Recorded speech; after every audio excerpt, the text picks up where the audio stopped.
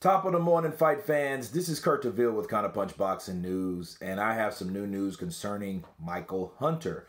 Of course, we all know, if you don't know, Michael Hunter is the candidate for the potential Joshua fight in Madison Square Garden on June 1st. The show must go on, so he is one of the candidates, him and Luis Ortiz. But as of today, they have up till today to say yay or nay from Luis's team. But Michael Hunter states that he would love the opportunity.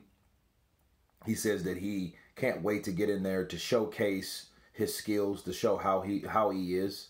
And he said that he would give Anthony Joshua a bitch detector test, meaning he's going to test him to see what he's worth, to see if he is what he says he is, to see what kind of champion. He says it's going to get gritty in there. He says he's going to bring him in these deep waters. You know, Michael Hunter said something that reminds me of what Tony Bellew said about Alexander Usyk. He said he's going to bring him in deep waters. He's going to make it a dirty, dark fight. And in fact, the fight was a competitive fight up until a certain point, but it wasn't as dark and dirty as he perceives, because again, this is boxing. And I understand this is Michael Hunter's perspective of what his ideal fight would be with Anthony Joshua. Kind of like a movie-like fight. Like, hey, I'm going to bring you into this, tire you out, avoid your big shots, give you everything that I can handle, counter you all night, work you in the inside, work you to the body, make it dark and murky, maybe a cut or two, that sounds great. But just like Tony Bellew got hit with something that he did not see. And in fact, it was Usyk's game plan to fight him a certain way for 4 rounds.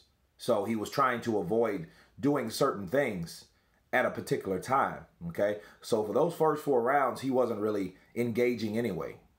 He was just kind of looking for his openings, waiting for the right opportunities. And he was just basically infiltrating. He was infiltrating. So he was infiltrating Tony Bellew, and then he got Bellew out of there. And it's funny that I bring up Usyk because, Usyk is the one guy that beat Michael Hunter on his resume, but I'll get to that later. Michael Hunter, he looks like it's going to be a good candidate, or he's going to be that guy, because, again, that's if Luis Ortiz is the guy that basically ducks Joshua, because that's what it would be now, and I'll do that. I'll discuss that later. That doesn't matter at this point in this video. But I'm looking at Michael Hunter and I'm thinking, okay, he is he's a good fighter. He was a good Olympian.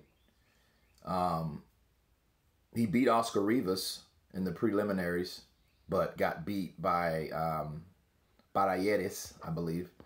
And he helped Vladimir Klitschko prepare for David Haye when those guys were going to fight. That face-off was hilarious.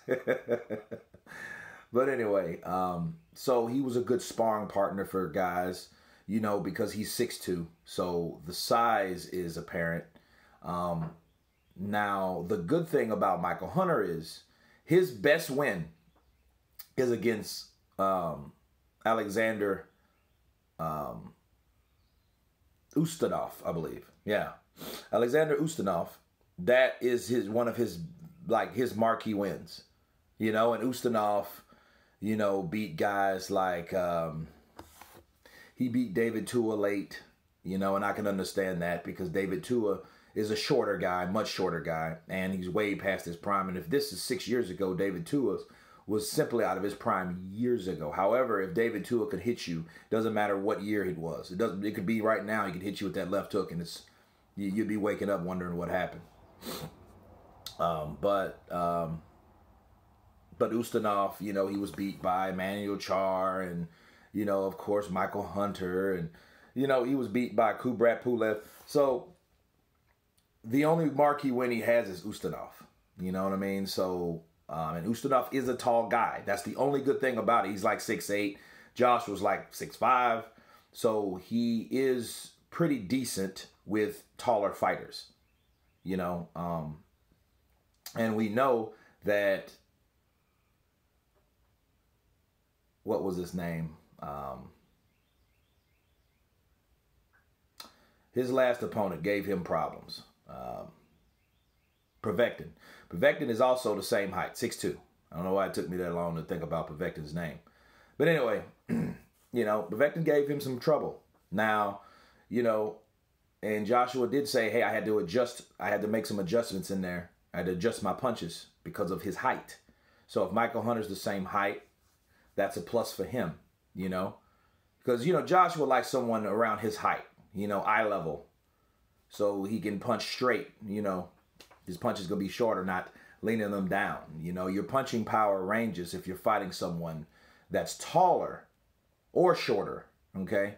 Because, you know, that's a difference because you're not accustomed to fighting or punching at that certain level, okay? So I can see how that could be a problem. So that's a plus for Michael Hunter. So, and Michael Hunter, you know, you can tell he's young, he's eager, you know, and unlike other fighters, he's able to take that opportunity.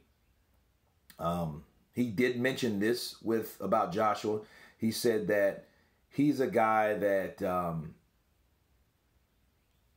he's not really a pure boxer, as far as he hasn't done this for the duration of his life. He's just started this in his late teens, you know, versus someone like Mayweather's with a pedigree that knows what to do inside and outside the ring because they've been there, because they, you know, it's in their blood basically. And he said Joshua doesn't have that. So he's going to see what Joshua really has when he gets him into the ring, if he can get him into the ring, if a contract is signed. But Michael Hunter fighting Joshua, you know, is one of the substitutes or the go-to fights, or the, you know, he's the candidate. So you guys tell me what you think about Michael Hunter. Tell me if you think that he is that guy that could give Anthony Joshua problems. Of course, please subscribe. And you guys been Counterpunch. Peace.